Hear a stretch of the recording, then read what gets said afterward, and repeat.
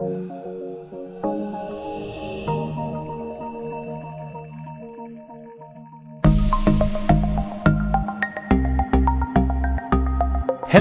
everybody, and welcome to this week's From Theory to Practice, where I take a look at the research so you don't have to. Now, the article I've selected this week is Constraint-Induced Movement Therapy After Stroke by Kwakkel and colleagues. So what does this paper deal with? As you likely know, a stroke occurs when you get a blood clot somewhere in your brain. So the brain runs on blood. If you get a clot and blood can't flow past it, any area of the brain past that clot can start to wither and die away. Now, because of the vasculature in the brain, a lot of strokes happen over what are called the motor areas of your brain. So this is why post-stroke, a lot of people lose the ability to move their limbs. Now, for the longest time, we thought whatever you came out of a stroke with, that's what you got. If you lose the ability to use your left hand, I'm sorry, you're just not going to use that left hand anymore.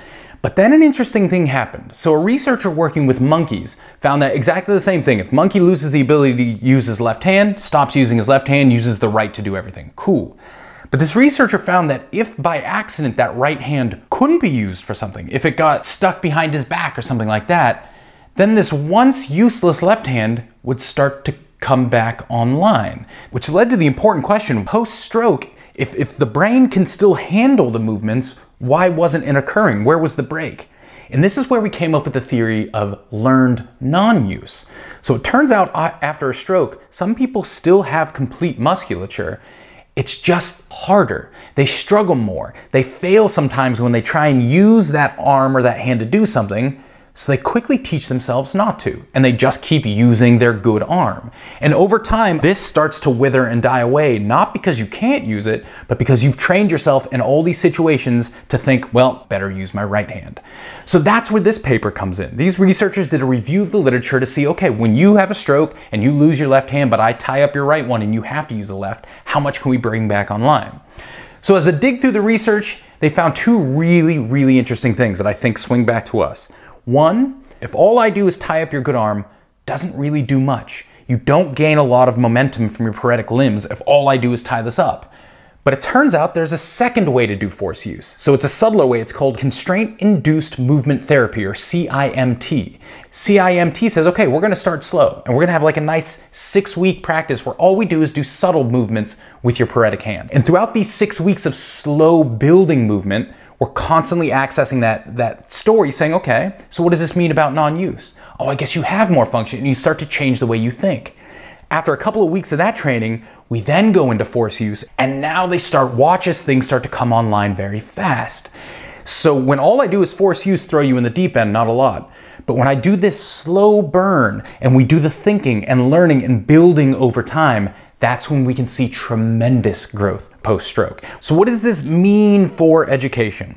We know learning styles don't exist, that's a myth, but learning preferences certainly do. So where do learning preferences come from? Well, it comes from the same learned non-use mechanism as post-stroke does. So imagine I've got a kid, and that kid has two options, A or B, and it was really easy for them to engage with A. What starts to happen is, in the future, they start to seek out more of A and push B further and further away. Over time, the entire system will adapt, will change, will shift, till it looks like all they can do is A and B is totally out of bounds.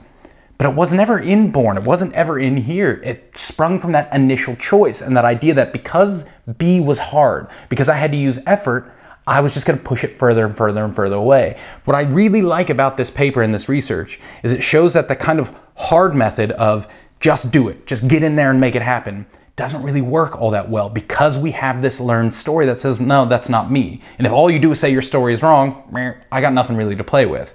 But if instead you walk me slowly, subtly, maybe I don't even notice you're doing it, but you're showing me all these different skills and I'm working and I'm building and changing my story as I go along, that's where you'll start to see people kind of pull the things that they once thought were out of bounds back into their realm. And here's where I'm gonna kind of leave it, sum it up. I heard somebody say this once, I thought it was a great way of putting it.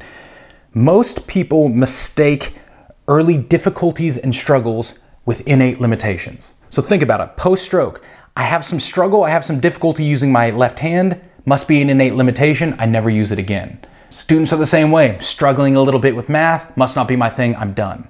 What CIMT and what this kind of research comes out and says is, no, it might take time, might take effort, Things are still online. We've just got to do the work, the behavioral modifications, the thinking modifications that allow us to step up and access that stuff. If you never try it, if you never go deep into it, ain't never gonna come out and you're gonna spend the rest of your life thinking you can't do it. So thank you guys. I hope you all got something from that. I hope you're all well, and I will see you guys soon.